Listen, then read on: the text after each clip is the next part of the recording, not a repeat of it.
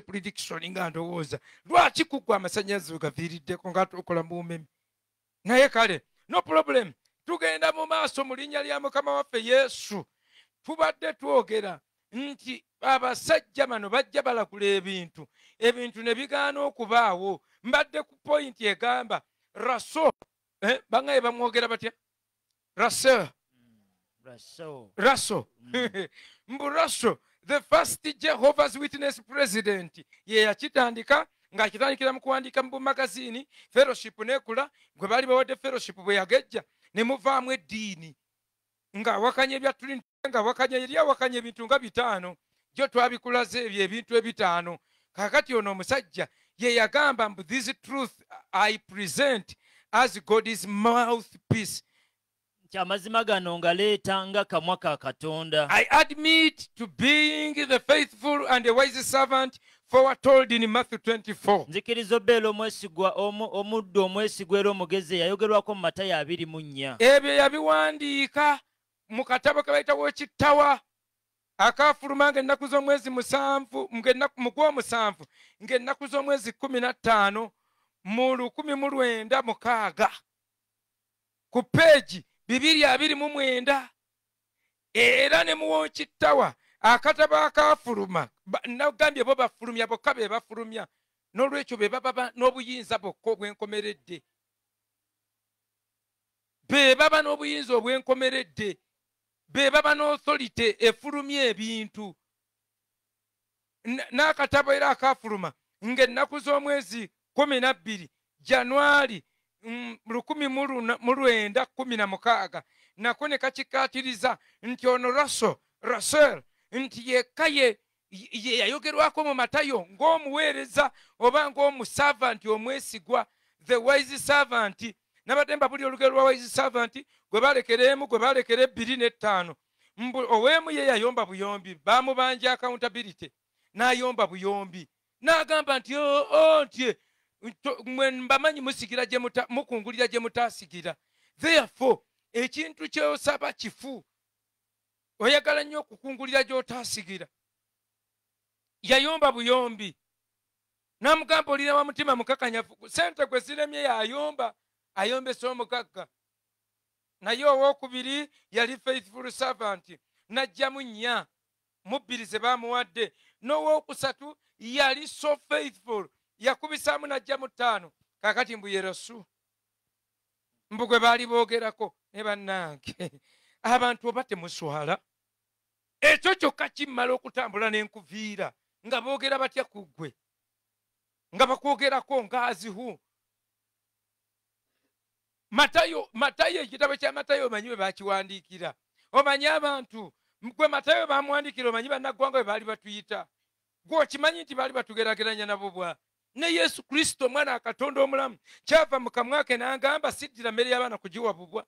By that time we had not yet been regarded as human beings abamawanga kuba nti twalina Katonda era munaabeekyo mwagalo kikakasa mujja kusoma mu Befeso 2 okuva ku lw'11 mutegeere nti twali tetulina Katonda nga tubooleddwa nga tuli awo nga sina kuboolebwa naffe nga tetumwetaagira nga tetumwagala nga tetuwulira bwetaavu bwe naye yatukwatira obukwatirwa kisa naga kakati obuyinza bumpeereddwa mu ggulu ne ku nsi nti otyo mugende mu nsi zonna mu mawanga gonna mubuulire enjiri amawanga gonna nga mubabatiza okuyingira mu linnya lya Kitaffe n'Omwana n'Omwoyo Omutukuvu.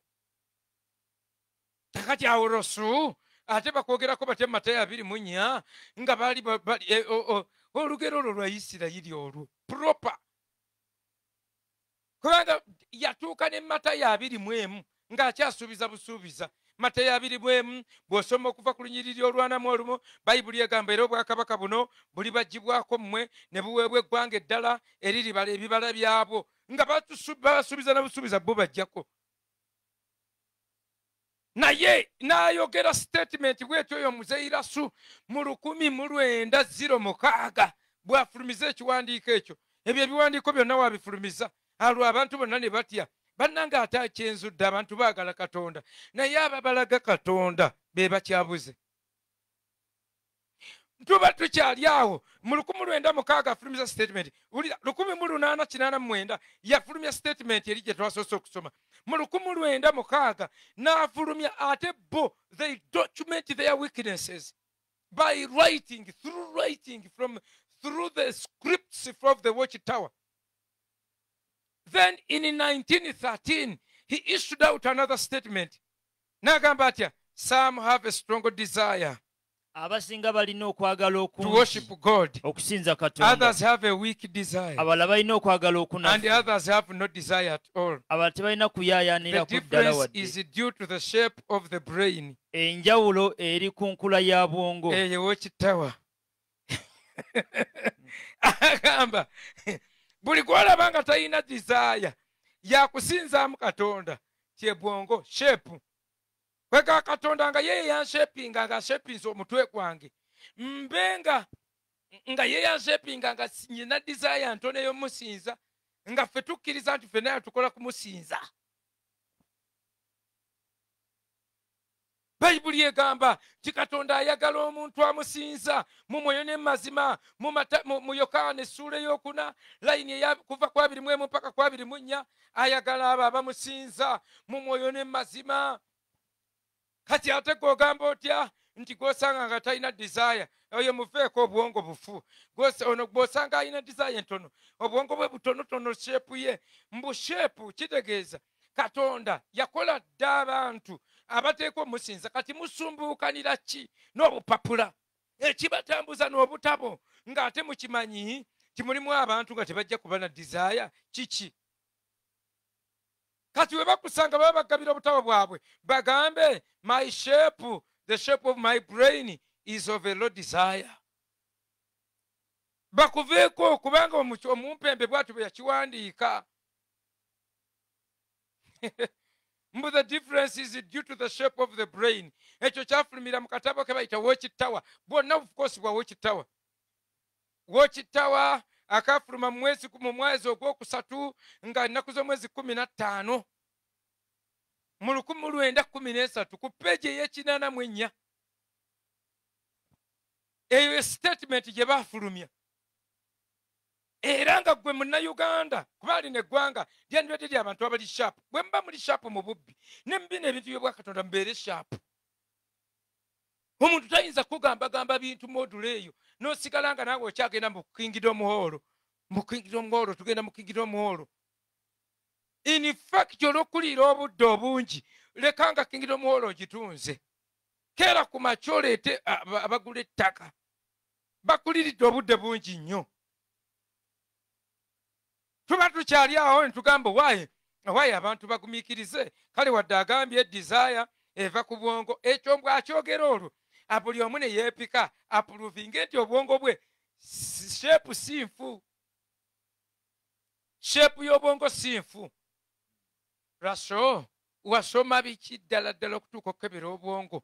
Katonda ye yagamba laso nti obwongo bwe buleeta desire nti obwongo sheepu yaabwo nti ku bya Katonda nga ku birala nga gwe abagagga bameka abatali ba Jehovah's Witness abantu abagezi ba psychologists bameka nga naye tebalina desire ya bwa Katonda n'akamu gw'ogamba otya nti sheepu ya bwongo. Naye tuba tukyagumidde ekyo tuli awo tugamba tubyegeyageyamu tugana naye baana abasajja tebajooga n'okujooga eddiini yaabwe ababawuliriza batya. Mu 1917 n'afulumya statement endala n'agamba atya in the year 1918 mu mwaka gwa when 1918 God destroys the churches wholesale Katonda bw'anaasaanyawo amakanisa bonna and the church members by the millions, n'ababeera mu makanisa mu it shall miliyoni, be that any escape kijja shall kubeera come to the works of the soul. kijja kubeera ng'obuddukiro bwokka bujja kuva mu mirimu gya Rachel. It shall be that the only escape shall come to the works of the soul. Kijja kuba ng'obuddukiro bwokka bujja kuva mu mirimu gya Rachel. Kati wano yali ayogera World War I will close about October 1st, 1917. Nti World War Sematale yasooka agenda kukoma mu ku lunaku olusooka olw'omwezi ogw'ekkumi 1917. ekyo yakyogerera mu kitabo kye bayita the finished mystery peegi 485 ne peegi 268. Katonda agenda kudistroyinga amakyachesi gonna oluseero and the church members by the millions bonna Katonda ku mulundi guno gwokka si kisinsolo. Ku mulundi guno gwokka Katonda yagenda okubidistroyinga okwedistroyingira ekkanisa. It shall be that any escape shall come to the works of Russia. Kwegamba wabaawo okutoloka gujja kuba mulimu gwokka gwa Shell gwe yatandika. Bonna yagenda okubeera obuddukiro, bye yayogera bye bigenda okubeera obuddukiro.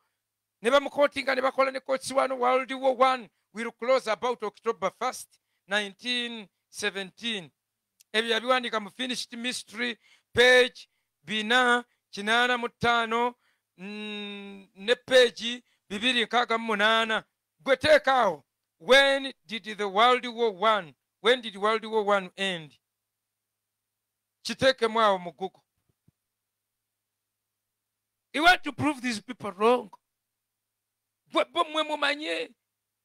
Gwe yambala akasaati akeeru ng'otambula n'omuzungu. Era mwe mulaba omuzungu ne waba namagoye. Temumanyi nti ekigambo puwa kyava eri. Temumanyi nayo.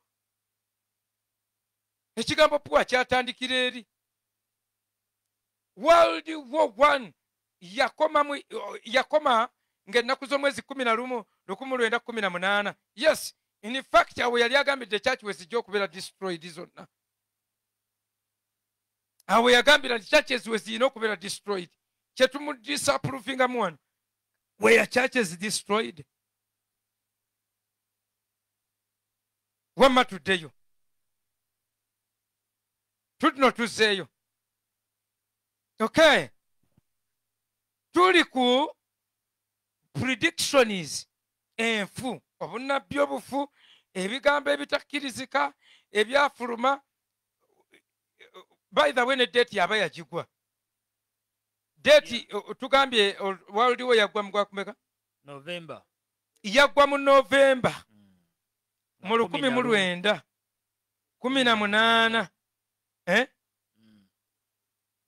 11 November 1918. 11 November 1918. Ate iye yali ya 1917. Era nensigala nga nze mpandiika. Era wekitawa nega yesigazizza obuyinza ku kuwandiika ebintu byokka. Bannange ogwo omutima mbabulire eddiini zirina omutima. Zikakanyala bwe ziti ne zisigaza abagoberezi. Lwaki? Kubanga kye zisooka okukola kweteekako ssente. Ssente maanyi. Ekintu kye bayita ssente tokizannyirako. Kubanga abantu bangi batambulira mu bwavu mu nsi. Wansi w'enjuba almost 75% batambulira wansi mu bwavu obutoogerekeka. Kati enjiri ng'obadde ne ssente, enjiri eyanguyira nnyo abantu. Abantu tebabuuza na bingi. Oba kufumbira kijjulo ne baatula. Naye ye enkola mutuuso givaako kubanga ekintu kye muzannyirako. It is life and death. Bulamu bwammwe kwe muzannyira. Kwe muzannyira. Kati as if that one was not enough. Kye yayogera mu 1917. N'addamu n'afulumya statement. Batuula eri bawandiika tebibasala. Mu 1918 n'afulumya ekirala.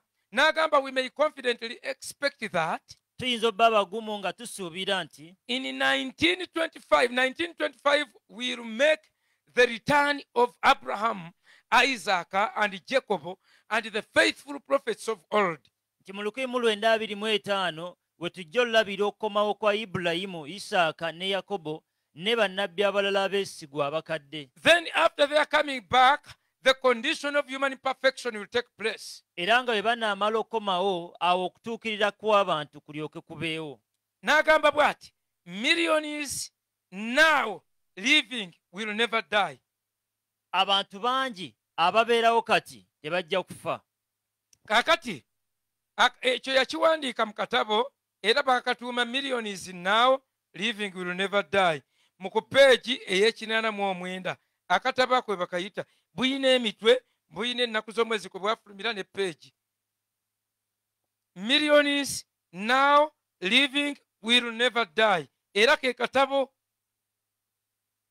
mwe yawandiikira statement eyo yagyogerera ku peegi ey'ekinaana naye twalinda kati tuno tuli mu 1925 Ibulayimu, Isaaka ne Yakobo ne ba faithful prophets tebajjanga. Ekyo kyokka bannaye wa Jehova kikumala. Mwe bavubuka mwe abasomye mbawulira mubuulira ne mu Luzungu. Kubanza ebiseera ebisinga bwe mbasinkana mutera okunnyonnyola mu Luzungu. Now you see, when the world was created, God said He will take away His faithful servants. Mwagala nnyo ebyo bali emitwalo 14 mbube mmwe. Abazungu nabo ne bajja ne babeegattako mu kutambula. Abo bakessi ne babeegattako nga mutambula bagenda empola. Those are spies of America. America ebasasula kati mwe babazuŋŋanya mukakulemya okulima akabimbiko. Teriyo bano gye bakutwala mu ggwanga lino. Buli ddiini gye tumala ababulizi b'enjiri mugiyiiye ennumba gye mugenda okugirumba. Tugenda kufulumya abaana nga buli kadiini bakamanyi wansi w'enjuba nga bakategeera nga tewali muntu yenna yenna gw'osobola kulimba. N'addamu n'afulumya mu 1929 n'afulumya ekiwandiiko ekirala. The scripture proof is that the second presence of Jesus began in 1874. Obukakafu bw'ebyawandiikibwa bugamba nti okukomawo kwa Yesu okwokubiri kwaba mu 1874. Kaakati mbu Yesu yadda. Kaakati ate yeerabidde wajja kutuuka awalala atugambe mbu yadda mu 1914. Kaakati wano atugamba obutuufu bw'ebyawandiikibwa tye Yesu yadda mu 1874. Bwe butuufu bw'ebyawandiikibwa okusinziira ku Rosu yabiwandiika mu katabo ki ke bayita Prophecy page 65. Prophecy page 65. Gwe bwajja mugambe statement eri mu katabo ke muyita Prophecy page 65. Katabo ki ate ne bwe bakyusizza era nja babubalabula mbagambe waliwo ke bakyusizza. Ekirungi tubuteekako n'emyaka. Gwe muyina okwogera nti akaafuluma mu 1929 kenjagala kaaba producinga ku peegi ey'enkaaga akagamba nti the scripture proof is that the second presence of Jesus began in 1874. Ako ke twagala batubuulire second coming ya Yesu we yabeererawo. N'Abadiventi ne mukkiriza ekyo kubanga ate muwakiri muyinako ku universities eziri mu ggwanga lino. Abo bo tetubamanyi mu bintu by'okuzimba ate amasomero. Naye nammwe ne mukkiriza ekyo. Abasajja abali simaati nga mwalinako ne prime minister ne vice president w'eggwanga lino nga naye ali mu ddiini yammwe. Naye era si yali omugezi ennyo. N'afulumya statement endala mu 1943. N'afulumya statement endala. France ono ate oyo gundi si yagifulumya. Si Rasolo yagifulumya. Naye waliwo president eyaddirira Rasolo gwe bayita France ye yafulumya statement eno. Omanye abakulembeze baabwe baba bayita ba presidents. Tayito zonna ezitali mu Bayibuli. Bayibuli tekwesa nko ku tayito gye bayita president. Ekyo tekirina. Tayito ezaffe zeetuwa ziri clear mu nnimi zonna nezitugamba mu Befeso 4 okuva ku 11 nti eyalinnya yeyakka era yayambuka n'aleeta n'ayoola n'agabira abamu okuba abatume, abalala okuba bannabbi, abalala okuba ababuulizi, abalala okuba abalunda oba abasumba, ate abalala okuba abasomesa. Ezo tayito zimala ekkanisa. Ekkanisa neteteekateekako bintu ebyokoppereza ti pulezidenti. Kakati pulezidenti oli yasooka bw'avaawo ne zireeta pulezidenti omulala kati gwe bayita France, the current president, said Jehovah is the editor of the watchtower. agamba nti Jehova y'oyo akyusa mu biwandiikibwa ebya watchtower. Yekka yasobola bikola editing. Olwo baagala okutandika okukyusa, baddemu bafulumye ebirala nga biri beta, n'atandika okubagamba nti Jehova ye editor, anaatera okutandika okweditinga. So Franz said he was a Hebrew and a Greek scholar. Franz agamba yali Mwebbulaniya era Omuyonaani, omusomi w'Omwebbulaniya oba Abayonaani. But he could not translate Genesis chapter 2 verse 4 naye yali tasobola kuvunula lubereberye 2 olunyonyi olwokuna before the judge. mu maaso g'omulamuzi. Yalemwa okavunula nga abalimbi eyalimba nga banaye Jehova ababuzaabuza, naye ne bamugamba vunule lubereberye 2:4 akikyuse akitranslating mu Hebrew oba kitranslating ekyali kigamba bwe bayita ezzadde ery'eggulu n'ensi bwe lyatondebwa ku lunaku Mukama kwe yakolera ensi n'eggulu, ne bamugamba akatranslating ne kamulema Franzi, ne kamulema. He also claimed he was offered a Cecil Rhodes scholarship. Era agamba nti yaweebwa Cecil Rhodes okusoma obwereere mu Cecil Rhodes. Bagezi balina scholarship bazigabira bagezi bakagezi mu nnyo bokka bakagezi mu nnyo bazigaba kati ye baagimuwa. The Rhodes scholarship trustees president stated Era omukulembeze w'omu Rhodes yagamba, I have checked our records and do not find Frederick Franz was elected to a Rhodes scholarship. Kati eno scholarship bagigabira abaana abageze ennyo. Kati mwenga wanaani? Kati nga Martha wano basobola omuwa Rhodes scholarship. Naye yali okulimba okwereere yali aga nti yali baali bamuwa scholarship eyo, naye pulezidenti w'ekibiina ekyo agaba scholarships ezo n'agamba akebedde erinnya temuli linnya lya Frederick Franz. That was a deception. Yali alimba abantu bano, njagala babalaga kati pulezidenti bw'alimba atolooza abamuddako baba balina kukola ki? Tugenze mu 1943 statement n'afulumya, man cannot by airplane or rockets or other means get above the air envelope which is about our earthly globe and in which man breathes. Yagamba nti omuntu oba akozesezza nnyonyi oba ayinza kukozesa bizungirizi tasobola kulinnya waggulu mu bwengula okusukkuluma ensi yaffe era awali omukka abantu gwe bassa. Very good. Tosobola, toyina. Ekyo kifulumya mu katabo Truth Shall Make You Free. Page 285. Kitegeeza ki? Kyebiwandiiko n'ebintu bya watchtower, they cannot stand the test of time. Tebisobola kuyita ku kugezesa kwa biseera. Ebiseera biba bimaze bikuba, biba expired, biba bimaze okulemererwa ebintu bingi nnyo. Mu 1966 n'afulumya statement, bafulumya statement bweti aba watchtower ne bagamba bwe bati nti 1975 mu 1975 in early autumn will be the end of the 60,000-year day of man's existence. Yegenda obeera enkomerero ey'emyaka 1000 omulundi ogw'omukaaga ogw'okubeerawo kw'omwana w'omuntu. Very good.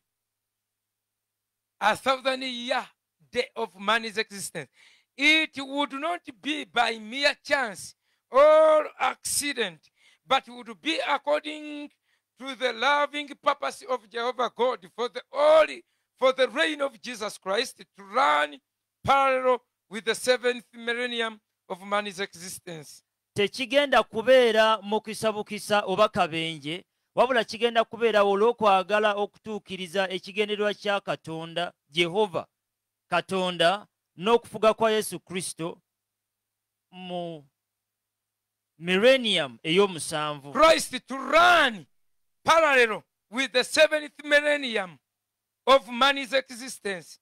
Kristo okudduka mu bulamba, okubanga addukanya obulamba bw'okufuga ekisanja ky'emusanvu millennium gundi kigenda kubanga kino tekiguddewo bugwi, naye kati aleeta Kristo ekisanja ekya millennium ey'omusanvu etuukiriza, ayagala okunukkiriza ka sabbiiti ako.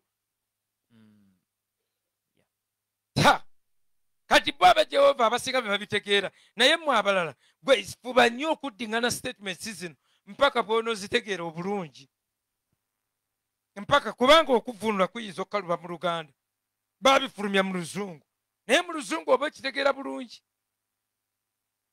Ekyo kyafulumira mu katabo ke bayita Everlasting Life in Freedom, page number 30, page eya 30.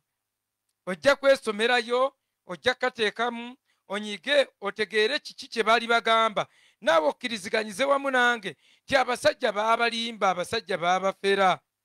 Mu 1966 ne bafulumya statement endala ng'egamba 6,000 years from man's creation will end in 1975. Nti emyaka 6 okuva omuntu lwe yatondebwa gigenda kuggwako mu 1975. And the seventh period of the 1,000 years of human history will begin in the fall of 1975 after Christ is born.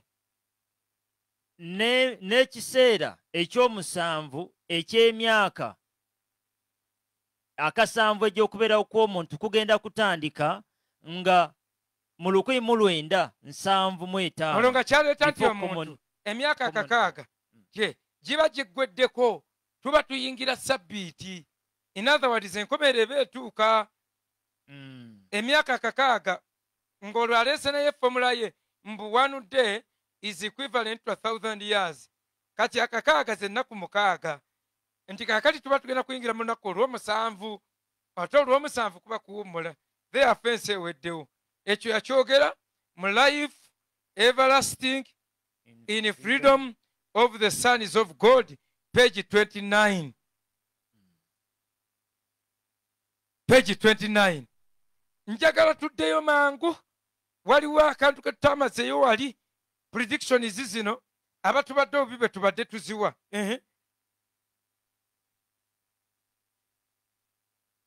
Togigezesezza bulungi. You have highlighted but you haven't. Okay, tusobola okuddayo. Afulumiza endala mu 1975. The end of the year of man's existence in early autumn. Ekyo twakimaze dda, twakyogeddeko dda. Yeah. So the battle of Armageddon nayo twagyogeddeko dda. All right. Twagala kweyongerayo bassebo ne bannyabo. Twagala kweyongerayo. Twabadde tukomye ku point egamba there will be no slip up. Abraham should enter upon the actual possession of his promised inheritance in the year 1925 AD. Ibulayimu ajja yingira mu bisuubizo bye ebyamusuubiza mu busika bwe mu mwaka ogwa 1925. Ekyo kiri kyeyogedde. Obutabo bwombo bawadde wali, kati wane we tuyiwa buyiyi. And finally the watchtower predicted that Armageddon was going to occur in 1975. Era watchtower yalagula nega nti olutalo